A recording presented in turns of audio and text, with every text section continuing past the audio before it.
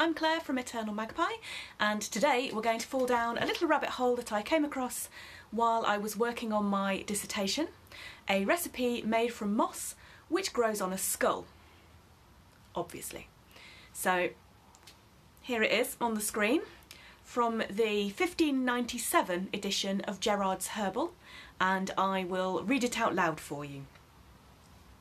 This kind of moss is found upon the skull or bare scalps of men and women lying long in charnel houses and other places where the bones of men and women are kept together. It groweth very thick, white, like unto the short moss upon the trunks of old oaks. It is thought to be a singular remedy against the falling evil and the chin cough in children, if it be powdered and then given in sweet wine for certain days together. Little bit vague at the end there, but that's the recipe. So now let's have a little bit of context to go with it. So a charnel house is a place where human skeletal remains are stored, basically. Another name for it is an ossuary. You might be familiar with the 19th century catacombs in Paris, or the much older 14th century Sedlec ossuary in the Czech Republic, just outside Prague. Places like these were used when space for burial was scarce. Bones would be exhumed and then stored in a dedicated building or in a chamber below a church, and this freed up the ground for new burials. In England, most of these sites have now been emptied and the bones have been reburied elsewhere, although there are a few remaining. There's one dating to the late 1600s at Hythe in Kent, which is now closed for the winter, but it reopens at Easter. You can also visit the 13th century Rothwell Charnel Chapel one Sunday a month, or if you can't make it to Northamptonshire in person, a team of archaeologists from the University of Sheffield have created an amazing digital fly-through which you can view online. And the links to all of these places that I've just mentioned are in the description below if you want to find out more. And there's also an article about the history of charnel houses by Thomas Farrow from the University of Chester. So links below, check those out. So what about the illnesses that the remedy is supposed to cure? Chin cough is now commonly known as whooping cough, and Thomas Sydenham named it pertussis in 1679. Its bacterial cause wasn't discovered until the early 20th century, and a vaccine followed soon after. So it's particularly dangerous for infants, and here in the UK, babies and pregnant people are now routinely vaccinated for whooping cough. The falling evil is a very old name for epilepsy. Its cause wasn't known in the 17th century, but medicines for epilepsy come up extremely frequently in early modern herbals and recipe books. The index to the 1633 edition of Gerard's Herbal, this one here, references 44 entries which include remedies for epilepsy. In the pharmacopoeias, which were the medical textbooks of the time, between the 16th and the 18th centuries, there are several mentions of the use of powder made from the human skull itself, and Paracelsus recommends this powder, skull powder, as an ingredient in a remedy for the cure of epilepsy. So it makes sense in the terms of Gerard's Herbal that a remedy for whooping cough would also be considered appropriate for epilepsy, because in some cases, and again particularly in infants, severe whooping cough can also cause seizures. The index of the herbal takes us to just 3 remedies for whooping cough. The first one is for moneywort boiled in wine and mixed with honey or mead that you then drink. The second is stinging nettles, which are made into a louche or licking medicine. So a licking medicine was a kind of syrup which you literally licked from a spoon or a stick, and these are commonly recommended for relieving a cough. And to be honest, that sounds quite nice to me. The third remedy that's listed in the index is a decoction of juniper berries, which you make by boiling the berries in liquid that you can then drink. Sometimes the liquid is wine and sometimes it's water, in which case you've just made yourself a nice cup of herbal tea.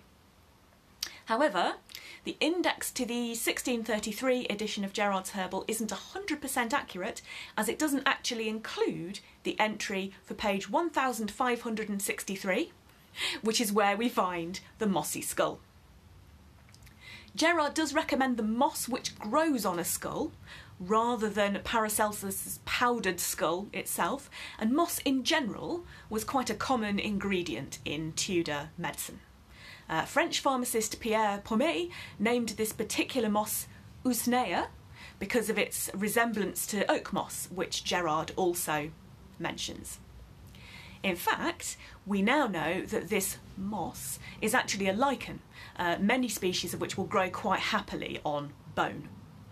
This might explain why, also, in the 1597 and 1633 editions of Gerard's Herbal, the moss is described as white, but in 1636 it's been amended to say green.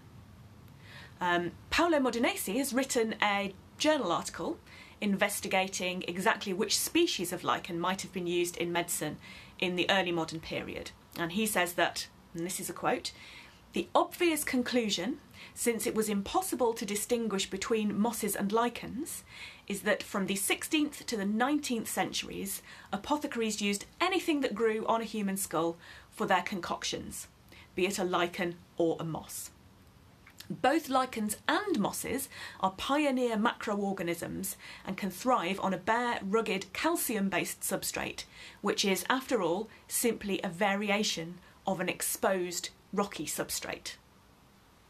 So there you go, lichens and mosses on skulls. And I've popped the link for Modenesi's article in the description, although I don't think this one's open access, I'm afraid, so you might not be able to read anything more than just the abstract, but I've popped all the links down there so that you can go and find out some more. So that's the remedy.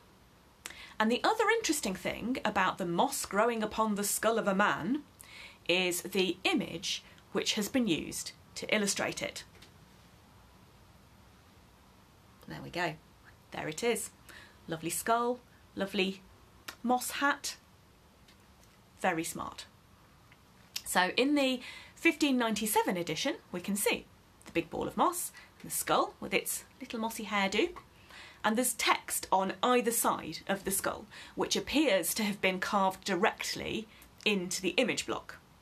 On the left, if you will excuse my terrible accents here, it says Moss von Totenkopf, and on the right it says Muscus ex craneo humano, so moss on a skull, basically, in both cases.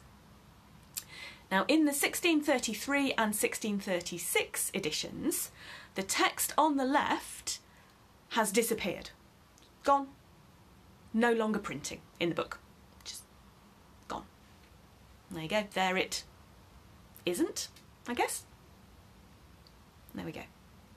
So this brings up two questions. One, why? And two, how? Always good questions to ask. So the why is probably unanswerable, to be honest, unless there just happens to be some kind of explanatory letter in the archives of the publishers, which seems extremely unlikely. Although, to be fair, I haven't looked, so you never know. The how is also tricky, and there are several potential options. I'm going to use this lino cut as a stand-in for a wood block, so you can see what I mean. So if we assume that the image and the text are all carved onto a single block of wood, the German text could have been carved or sanded away so that it was below the level of the rest of the image and it wouldn't pick up any ink during the printing process.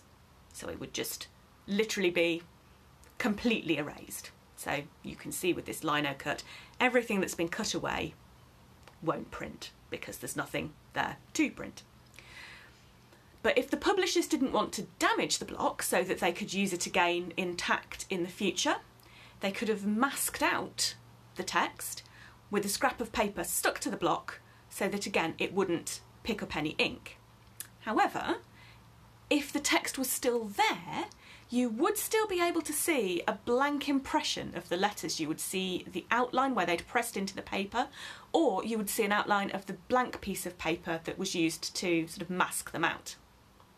Now, I've only seen one copy each of the 1633 and the 1636 editions in the flesh, and I wasn't able to spot any kind of blank impression from letters which had been masked or not inked.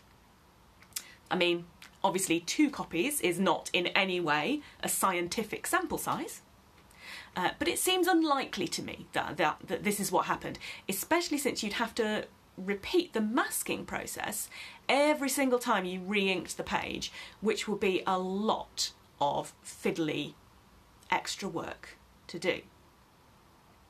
Now, another option is that the image is not carved into one block, but onto separate ones.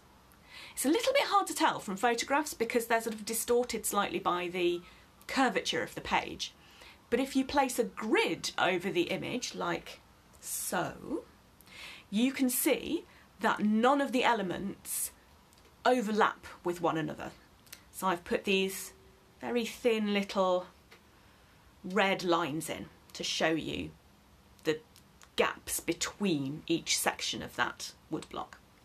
And that means that they could potentially have been carved into entirely separate blocks, which were then put together on the page.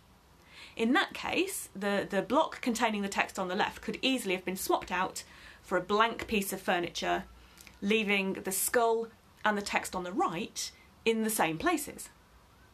However, while a lot of the image in Gerard's Herbal are carved right up to the edges of the block, which can lead to some delightfully rectangular plants, like this St John's wort, which is growing in my garden, and I can assure you it is not rectangular.